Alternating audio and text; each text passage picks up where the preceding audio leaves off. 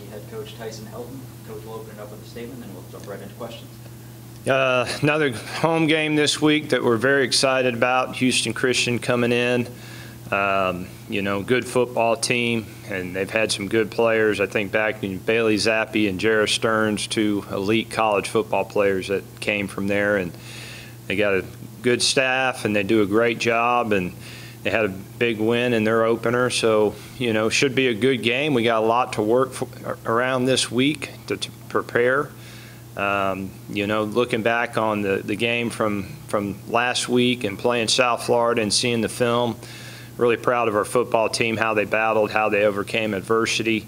A lot of things we got to correct, though. We can get a lot better, a lot better. We got a lot of tough games ahead of us, including this one coming up, and we need to get a lot better as a football team. With that said, questions.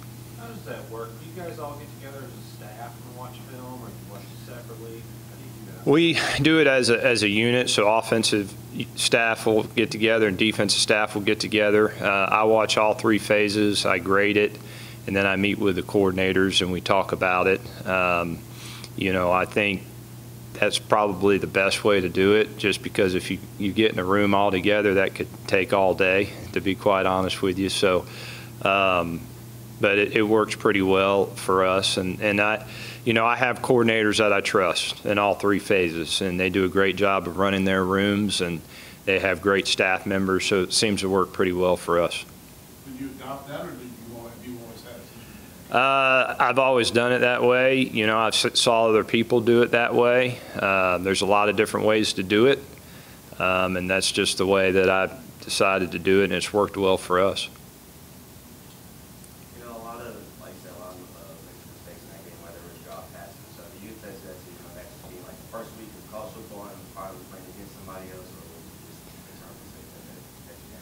What was that again? Say it. A lot of drop passes and mistakes in the game. Yeah, I think back, what would we have, maybe two or three drop passes. We had a critical drop pass on a third down that, could have kept the drive alive. I just attribute that to probably first game, So you get better from the first game to the second game, they say, so we'll find out. But very proud of our receiving corps. A lot of men stepped up in that game. When Malachi went down, you saw a lot of new faces out there that you haven't seen, and I thought they performed pretty well.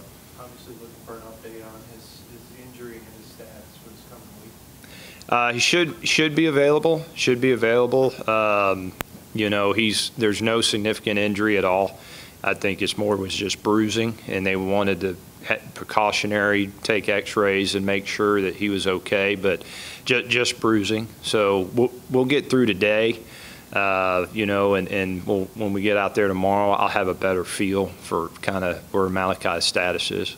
Was it his ribs? Did it happen It just up in the chest area, just kind of a bruised chest area, where it gave him a hard time breathing, and anytime you take a hit like that, when you extend your arm, especially in the position that he plays, it makes it tough. So, again, I think most of that was precautionary more than anything.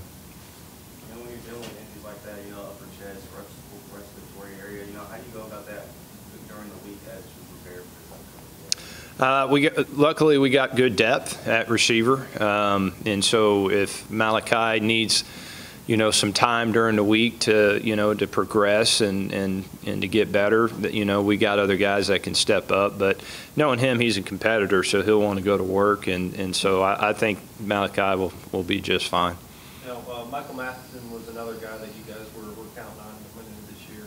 Obviously saw him on crutches week one. What's his status? It'll be several weeks before he gets back. That's going to take a little time, but excited to get him back. He will be back for hopefully most of the season. That's more of a week-to-week kind of thing, and I think we're kind of, we're probably at the middle of it right now from his recovery standpoint.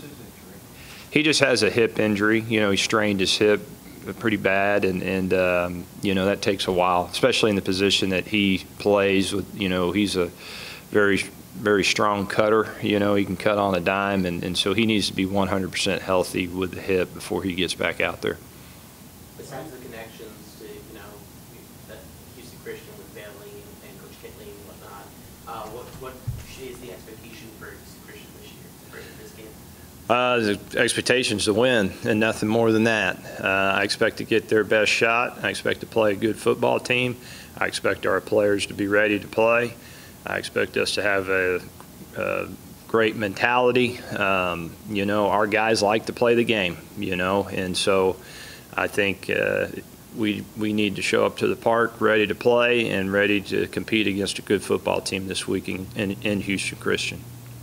Yeah, they opened up 66-0 win against the NAIA program. What did you see from that? What impressed you about that? Well, I think, you know, they do a lot of different things offensively. They keep you off balance. They have some air raid principles in their offense. There's a lot of special tricks, plays, you know, and you know, I think the offense coordinator does a good job. They got big receivers to throw the ball to, big strong arm quarterback. Defensively, they mix up the looks, you know, and kind of keep you guessing. We got to get, you know, dive more into them today to try to get a beat on them. Our offensive staff and defensive staff have been working on them since Sunday, but today's a lot of preparation. You know, we're probably halfway through that preparation, so we got a lot of work to do the rest of the day to try to figure them out. Tyson, the makeup of your team, the offensive line is so critical, particularly in pass protection, run as well. But what did you see from the film that you might not have seen Saturday? I thought our offensive line did a good job. South Florida was big physical up front, big and physical. Thought they did a good job with the pass protection piece, gave Bailey good time. Bailey did a good job with getting the ball out. You know, he didn't hold on to it. You know, he did a great job there. Bailey, I said Bailey, Austin. Yeah. He's still on my mind. But Austin did a great job of getting the ball out. And then, you know, in the run game, like to see us run it better, but you know we fit up well against them. You know we were doing the right things systematically. We got defeated at times in the run game, and so we need to be better in that area. But again, South Florida was a very, very strong up front. You know, hopefully going into the second game, as far as the run game piece, we can clean some things up there to give our guys a better chance. I think announced attendance was something over 15,000. Just want to get your thoughts on that opening atmosphere and the crowd. Yeah, I really like the crowd. I'll be quite honest with you, wish it was a bigger crowd. You know, I think Labor Day weekend, you know, played a little bit into it. I think maybe Tennessee playing down in Nashville played a little bit into it. You know, who knows? But the crowd that was there was in it. They were fantastic. Our guys were pumped up. They were ecstatic to play in that environment. Hopefully, as we continue to progress through the season, it's a regular weekend Saturday game.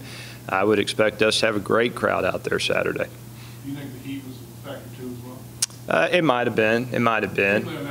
Yeah, it might have been. The shaded side seemed to be pretty full. Yeah. In terms of, you know, the film that you guys have watched so far, you know, obviously there's a few things that you want to work on throughout the week, but, you know, if you could say one thing on both sides of the ball that you want to have a main focus on, what would that be? You know, I'd probably say most head coaches will give you this answer. It's the mental breakdowns, you know, the MAs. All three phases, we had some MAs that, you know, I wish we wouldn't have had. For the most part, did a good job in all three phases, but we got to clean up some missed assignments that we had, and if we can do those things, we'll be a lot better football team in week 2. Tell us a little bit about this kicker, Lucas, really good, strong leg. You know, has a great look in his eye. Has no fear. I don't know if y'all saw, we had our backup long snapper in there, Trey Naughton. He did a great job going in there and snapping, and was very, very impressed with that operation in the first game. So, and that was good to see, because in a critical time, that field goal that we made, I think it was around 42 something. 40+. Yeah, we needed that big time, and he stepped up to the plate for sure. They did a great job. You guys did a lot of defensive things similar to last year, a lot of pressure and made some big plays there. Just kind of get your thoughts on how that side of the ball plays? You know, Coach Summers does a great job and did exactly what I thought they would. They got after the quarterback. They hit him a ton. They got the turnovers when they needed them. Huge play down there in the red zone right there late in the fourth. They're driving to go tie it up, and Aaron Key comes away with a huge interception. A lot of that is our guys playing the scheme that Coach Summers wants to play. We're getting pressure on the quarterback, and the quarterback, you know, he gets flustered and throws it to us. And so that's how we're built defensively. Coach Summers and I have talked. We got to continue to get better in the run defense piece of it. Again, I'm going to give South Florida a lot of credit. Big physical offensive line, you know, tempo offense. They're a shot football team. So, you know, at times we had lighter boxes defensively, so they were able to run it easier. I did think we rallied well and tackled and got it down. I say all the time, I am fine with explosive plays. If the series ends with a field goal and not a touchdown, more often than not, because of our offense, we're gonna be fine. We're gonna outscore them. So he does a great job of matching the defense with how we play offense. He's trying to get it back to the offense as quickly as possible. And by doing that, he's going to bring a lot of pressure. He's going to roll the dice, going to hit the quarterback, keep people guessing, try to get a lot of 3 and outs. At times, though, they're going to make their plays. You're going to see explosive runs, explosive passes down the field. Our guys do a great job usually of rallying, then trying to make them kick field goals, or they create another turnover and get the ball back to the offense. At least against that team, too, I thought your speed on the edge was kind of an advantage for you that you guys utilized a lot. Was it just against that particular team, or is that something that you guys are going to be successful at all year, you think? We'll see week to week. I think, again, Coach Summers does a great job of examining the team that we're about to play. He sees what deficiencies they have, how our players are best utilized. How do we keep them off, you know, what they want to do? There's certain things that every offense wants to do. I think he does a good job of taking that away from them and making them do things they don't want to do. So every week's going to be different for how we utilize guys and the schemes that you see. Anything else from Coach Helton? All right, guys, thank you.